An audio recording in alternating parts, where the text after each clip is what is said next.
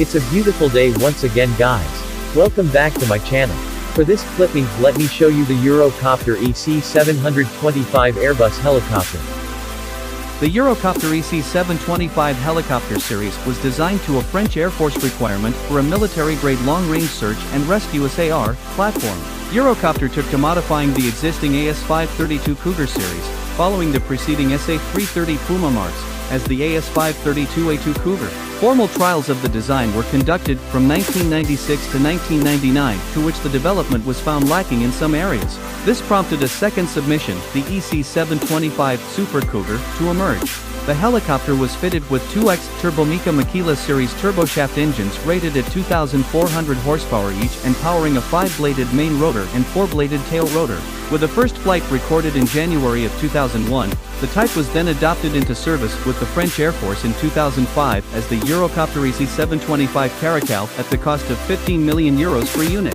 Key to the EC725 design are its long-range capabilities and medium-lift qualities. While initially developed for the SAR role, the type has seen a steadily increasing service in roles to include Special Forces taxi, humanitarian rescue, troop transport and VIP transport. As such, the type can be made to transport up to 28 infantry, 12,500 pounds of cargo or 12 stretchers, with medical personnel for when in the medevac role. When optionally armed, the EC725 can be equipped with a pair of window-mounted general-purpose machine guns, FNMAG or equivalent, or side-mounted 68mm rocket pods or side-mounted 20mm GI-80 cannon pods. The EC725 is piloted by 2 personnel under a heavily framed cockpit followed by a crew chief in the aft cabin, and window gunners if applicable.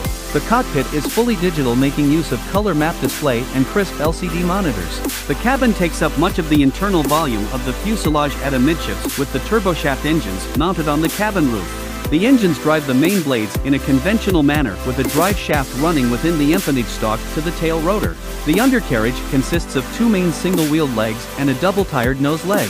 An in-flight refueling probe can be fitted to the front starboard side of the aircraft for in-flight refueling, thusly extended operational ranges considerably.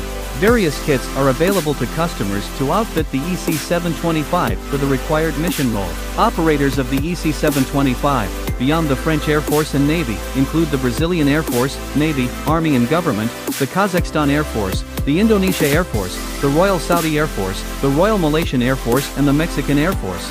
Roughly 30 are in service with dozens on order, some to be produced locally in Brazil and Kazakhstan. So that's it guys, thank you for watching this video. Again may I humble request to please subscribe to my channel to those who not and hit the like button and also the notification bell for more updates. And remember always, God first.